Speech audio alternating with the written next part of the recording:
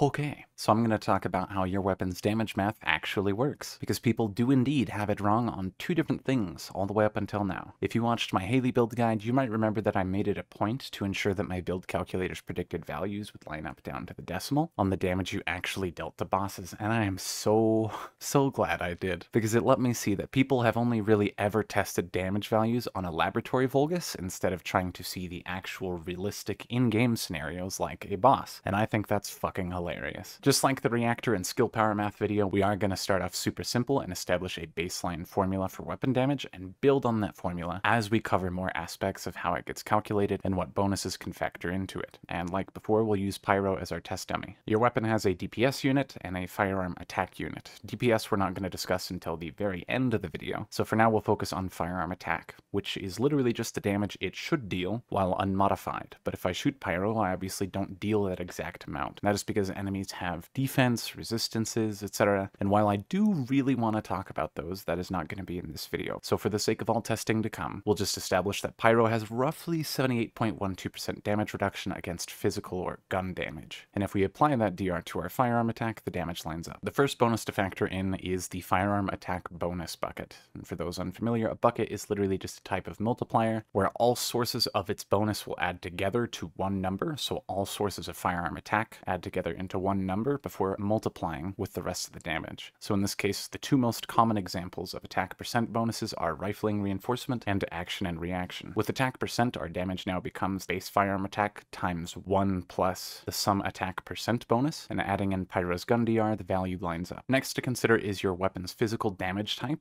That's that weird ass stat that shows up under your weapon saying pierce, crush, or burst, etc. And this is one of the two things that people got wrong in their weapon math, though this one isn't quite as severe as the other. If you hover over the stat in your weapon breakdown, it'll show that you deal bonus damage when you win in the rock, paper, scissor-esque arrangement that they have going on. If you deal pierce physical damage against a crush enemy, you'll deal bonus damage. If you deal burst to a pierce enemy, so on and so forth. What people have wrong here is how this bonus is applied and in what scenarios. If you test on a lab Vulgus, and in my case I'll just use Perforator again, you'll see that the damage bonus is simply 10%, as the tooltip would imply. But thankfully, we don't actually play the game against a level 1 laboratory Vulgus. And because of that, I'm now going to swap to Magnus, and I'm going to go shoot Pyromaniac. And if we do the math, you'll see that Magnus is getting a 20% bonus against Pyro for winning the rock, paper, scissors. Now, what is impossible to prove right now is whether winning against the bosses in the type battle gives you an extra 10% for 10 plus 10 to get you 20, or whether it is doubling your 10% to get you that 20%. Because as far as I know, every weapon has a 10% physical damage base bonus. And if anyone is aware of another weapon stating more than 10%, let me know in the comments, and I will test it and add the info to the pinned comment so we can all know which way that is working. That said, I have seen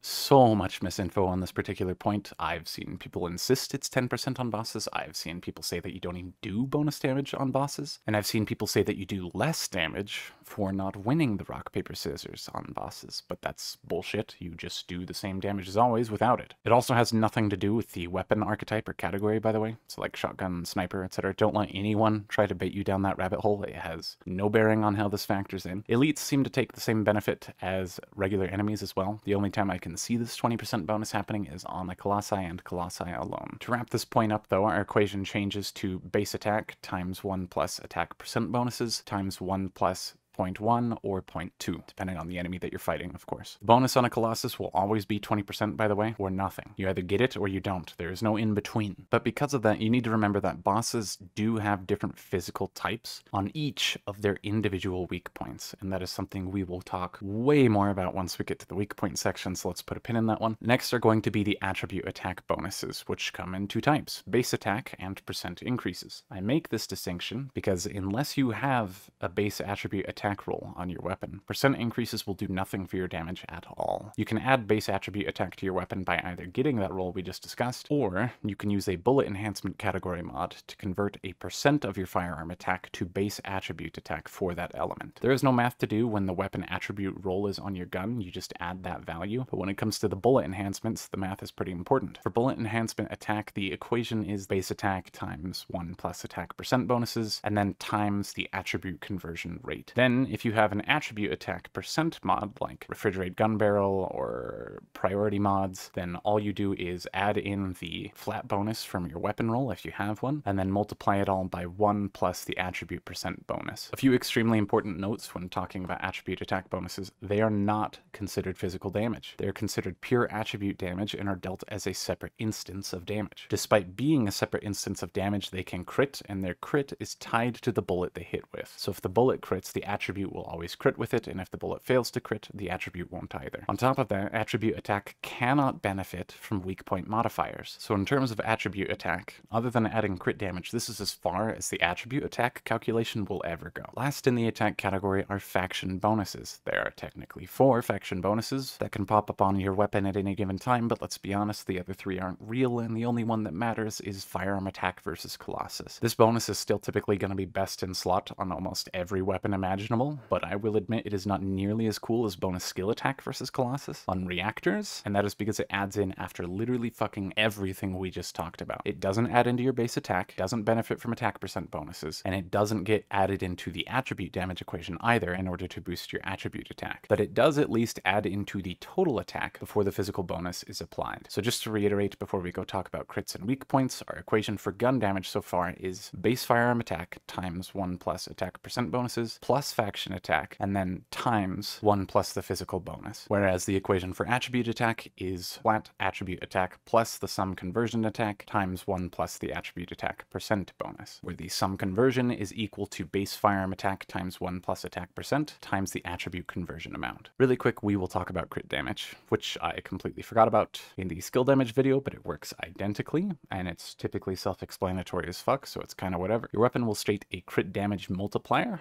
and any percent increases you have are to the base multiplier. So if a weapon has a 2 times multiplier and you have a 50% increase, you take the 2 times multiplier times 1 plus the 0.5, the resulting multiplier will now be 3. And then crit rate is obviously just the chance at which you have to apply that crit damage to your attacks. Last thing to talk about for standard weapon damage is your weak point damage, and this is the thing I am confident that nobody has the right math for. Weak points are a super common concept in a lot of games. Just hit an enemy in a certain area and you will generally have a harder time hitting it, but you are also rewarded for hitting it with a bonus multiplier to your damage. On standard enemies, you can pretty much guess the weak points, just headshots, glowing parts on their bodies, etc. But for Colossi, if you ever aren't sure which are the weak points, you can activate your receive, and the weak points will glow. This functions almost identically to crit damage, except you don't have a chance to activate the damage multiplier. It is guaranteed so long as you land the hit. However, what makes this confusing from a damage standpoint is that your weak point damage will never line up with your multiplier on your weapons, and that's because there is a hidden bonus to weak points that comes in after the weak point multiplier math is already done. And that's something a lot of people are actually already aware of. It's not where they're getting it wrong though, which I'll talk about in a second. To explain what I mean by that real quick, let's say we have a weak point multiplier of 1.8,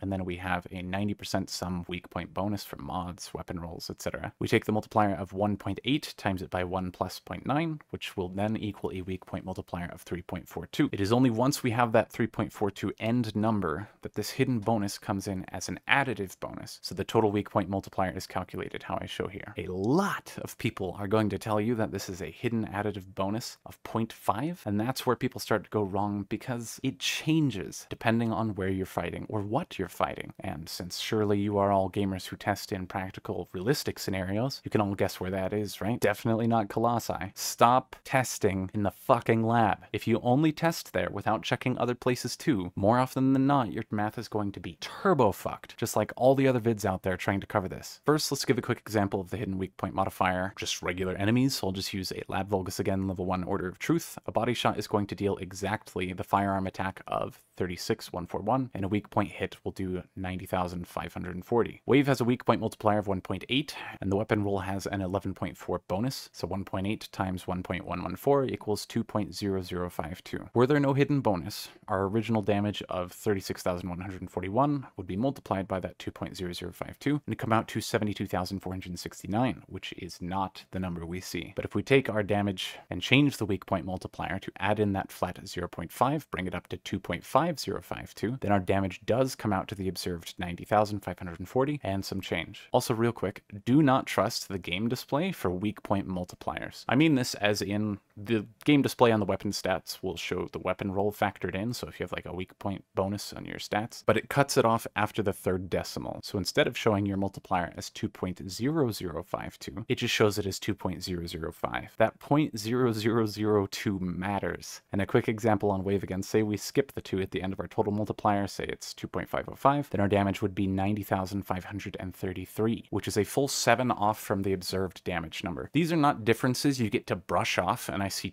way too many people doing that. If you aren't seeing values line up within a tolerance of 1, since the game doesn't show decimals on the damage numbers displayed, there's always going to be a tiny bit of difference, and you can't identify why it's off, then your math is just fucking wrong. It's not a haha close enough, because as the numbers get larger and larger, the differences can result in being fucking millions off. Now this is where shit gets real fun though, and once you see this, you're going to understand why not a single person has been able to explain why they got the numbers they got on a boss's weak point, and that is every weak point on every boss has its own unique hidden bonus. So technically that means for as many weak points a boss has on their body, you can have that many different weak point damage numbers from the same gun under the same bonuses. Think I'm fucking crazy? Let's talk about boss weak point types. Again, we will refer to Pyro. If you look at Pyro's boss screen in the top left, you'll see that it says his weak point type is Pierce, but then if you look at all his weak points in all 3 display tabs, none of them are actually Pierce, so what the fuck is going on? It's not saying what type of enemy he is, it's saying what type you need to achieve that bonus against him. So when it says Pierce in the top left, it's saying that the damage type you need to get the bonus when hitting body shots is Pierce. And that's why the Magnus on our earlier tests achieves a 20% bonus on Pyro, but only on body shots. Moving on from the body shot type, it's saying that his shoulders, core, and core cover need burst, and then his head temple plating and his knees need crush to get the bonus. The physical type has nothing to do with the custom weak point modifiers that each weak point will have that we'll discuss in a minute. I'm only clarifying these types so you'll understand why I apply the physical type bonus in some of these cases, and because I'm able to line it up with these bonuses, I hope you are able to see how these weak point modifiers line up, because now let's look at some math. Afterglow is a crush weapon, meaning it won't see a type bonus against the body, shoulders, core, or core cover. That does mean, though, that it will see a bonus against the knees and the head panels. Afterglow sword has a base weak point modifier of 1.8, though my weapon has a roll which gives it an 11.5% bonus, so 1.8 times 1.115 equals 2.007. Regardless of whether you have the type bonus or not, Pyro's weak points have the following hidden flat additive bonuses. So to liken this to a regular enemy again, a regular enemy seems to give the full 0.5 hidden bonus on any weak point you hit, but on the boss it really depends on where. If we line up body shot damage against each resulting weak point number, everything matches up if we assume that each weak point is its own additive modifier, as I suggest. Some of you might say it's just dumb luck that the values line up how I suggested they might, and I'll admit it is dumb luck that I stumbled on how it actually works, because I spent several hours working on the Haley video trying to figure out what the fuck was going on. But if we swapped to Nazaistra's Devotion, which is a burst weapon instead of a crush weapon, this means it won't see the same type bonus on the knees or head anymore, but it will on the shoulder and core. And sure enough, if we apply the type bonus in the new places and apply the custom weak point values, it all lines up again. I am not wrong on this, guys, and it's not chance that it lines up like this. This is precisely how you would calculate your weak point damage against hard mode Pyro, and there's zero room for doubt on that. The better question now is, does each bonus have their own set of modifiers? Because if so, holy fuck, that's cancer. Okay, so I'm back, and I'm glad I just went and tested all the bosses, because guess what?